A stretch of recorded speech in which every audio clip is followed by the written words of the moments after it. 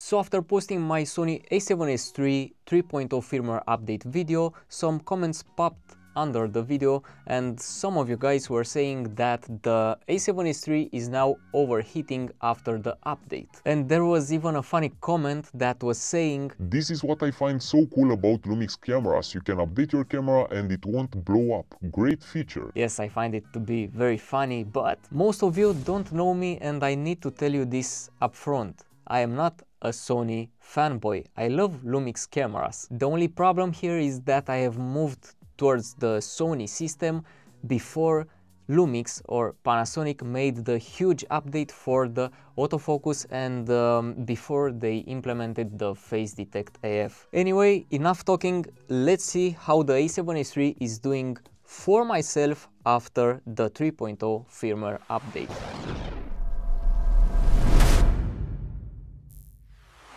Welcome in the studio, guys, I am Flash and here I am with my Sony A7S III after the 3.0 update, and it didn't melt yet.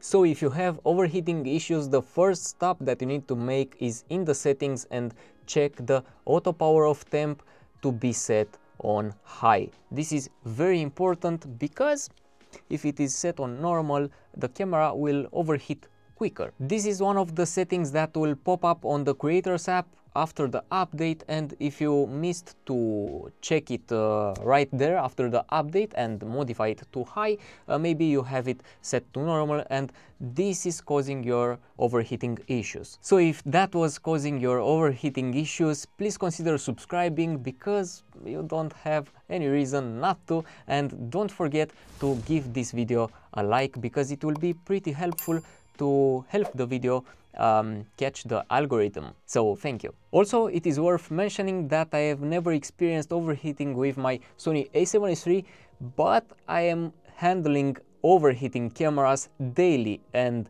those cameras are my both A7 IVs, which I am filming with right now. I am using this A7 IV for 3+ hours every day for streaming, for HDMI clean output, and if I am not a bit careful with it, it will overheat. And let me tell you how I am using it to avoid overheating.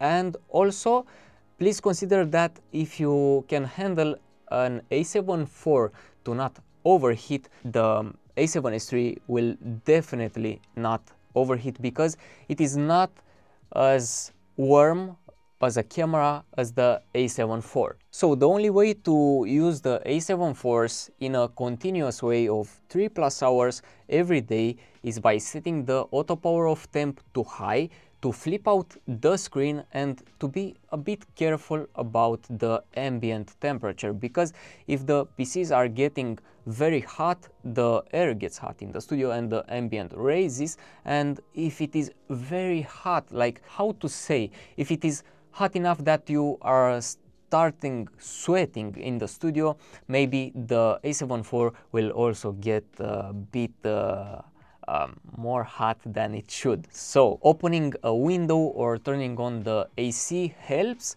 and this allows me to use the A7 IV for HDMI clean output, which is the same in my experience as recording to an SD card for 3+ hours every day on my stream.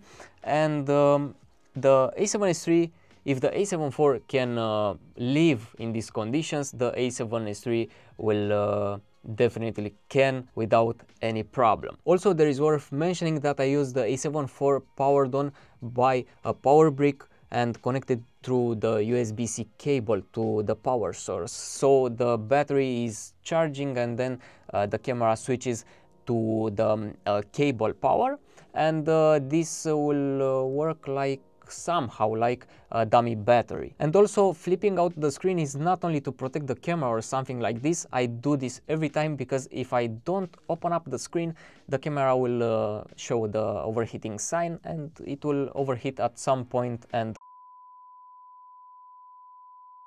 okay, so now back to the A7S III overheating issue, and after reading all the comments, I have decided that of course I need to test this. So the best way to test the overheating issue was to use the camera as I use it in my daily work here as a YouTuber, on my main channel, on my secondary channels, and so on. Like, the organic way was the best way. And the thing that popped into my mind after seeing all these comments was that when I was updating the A7S III, during the process I have checked the temperature of the camera while updating, because I was thinking that it will get pretty hot during the update since it took so long, and the camera, to my surprise, was really cool. Like, it wasn't even warm. And now 3 weeks have passed since I have updated the A7S III to the 3.0 version, and here I am in the studio and I didn't had any overheating sign on my Sony A7S III. So during this 3-week period I have used my Sony A7S III the same way I have been using it before updating it. I have filmed the entire process of building an ultra high-end gaming PC, which took like 10+ hours, and it was not only filming B-roll but also filming the assembly process and some talking heads. Of course, I've used my camera to do the daily stuff that I do, like take it everywhere and film everything that feels interesting, and also I've done some vlogging with it, and yeah, nothing popped out onto my screen. And of course I have started questioning myself why these guys in the comments have this overheating issue with their Sony A7S III after the update. And since I didn't have any issue, I have started thinking about deleting everything that is related to this video that you are seeing right now and move on. Maybe reply to the comments in the comment section and explain that I never experienced any overheating, and yeah, that's it.